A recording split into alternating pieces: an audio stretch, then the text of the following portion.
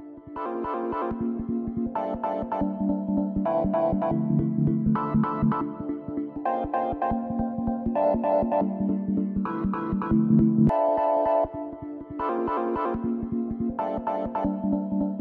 2018. It has been the year of Kubernetes, and it's not going to slow down. It's actually been kind of amazing to see. We've had the development of Kubernetes, and literally 2017, it still felt like it was the geeks. But now every single enterprise we talk to is looking at Kubernetes. It's a phenomenon.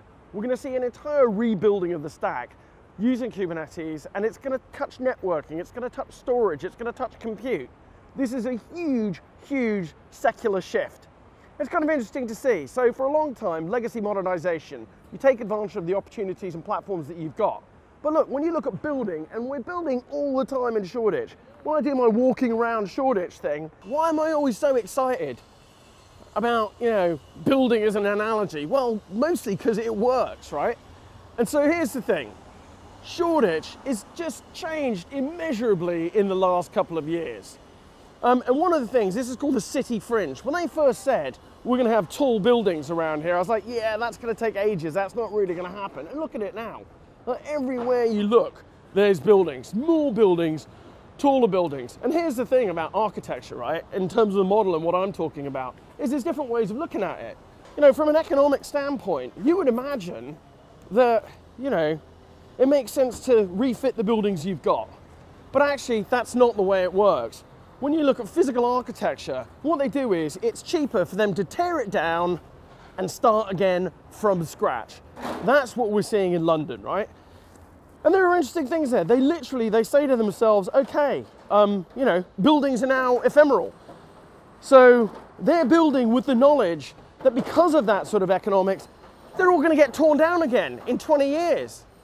So that building there, funnily enough, Amazon owns that. And if we're talking about Kubernetes, it's definitely worth mentioning Amazon. So what are some of the things that happened in 2018 that are really worth considering? All of the cloud players are all in on Kubernetes. K8s from Azure, GA'd in June. EKS from Amazon, GA'd in June. A month later, in July, Google comes in and they're like, okay, now we're going on-prem. It's kind of amazing. So now we're talking about Kubernetes hybrid managed by the cloud. Cisco's popped up. They've got to deal with Amazon. In terms of the structural shift that I'm talking about, and this idea that we're going to rebuild the entire stack, that's exactly where the rubber hit the road in October. IBM's like, boom, we're buying Red Hat. Huge, ridiculous deal.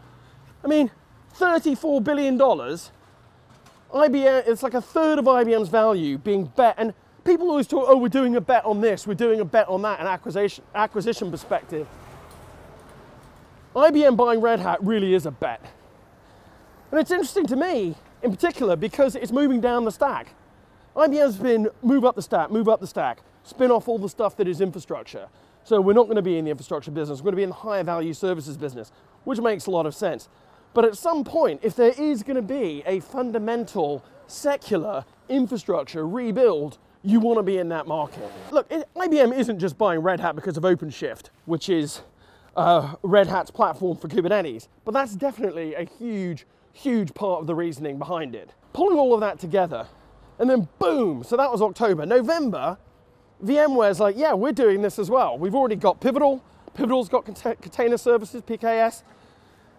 And then what happens, they're like, actually, we're going to buy Heptio because we need more expertise. We want to be seen as a Kubernetes leader.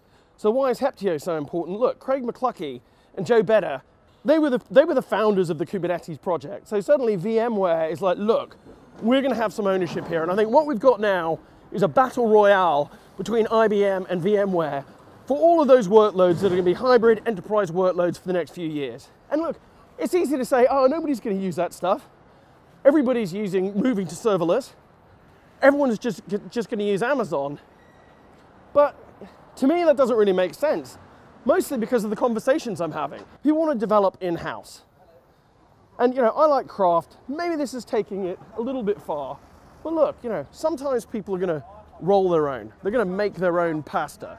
They're going to make their own pasta. They're going to be an organization that says, actually, we don't want to buy something packaged, there isn't something off the shelf that is going to give us what we need. So why not actually make it? Let's use technology to do that. 2018, it has been an absolutely bang up year for Kubernetes. That's the standard that we're going to rebuild the technology stack, network, storage, operating systems, and everything else. Sure, we're going to have serverless, we're going to have that cloud offering, we're going to have two different models that are emerging and being successful in terms of enterprise adoption of technology. But here's the thing, 2019, 2020, we're going to be moving from hiring proofs of concepts into really serious production work. But one of the things to understand is that everything is ephemeral. Everything is going to change. And look, here's this building. They built it over the last couple of years. This surface here is going to rust. I've talked to the builders. It's actually all going to be gone within 25 years. They know that. This is ephemeral infrastructure. Like, the game has changed. The game of long-term support has changed. Organizations are going to move faster. They're going to take advantage of new technology all the time. And there's an expectation that nothing lasts forever. And in that kind of world, I think that we're going to see more adoption of Kubernetes. And yeah, 2019, it's going to be a really good year.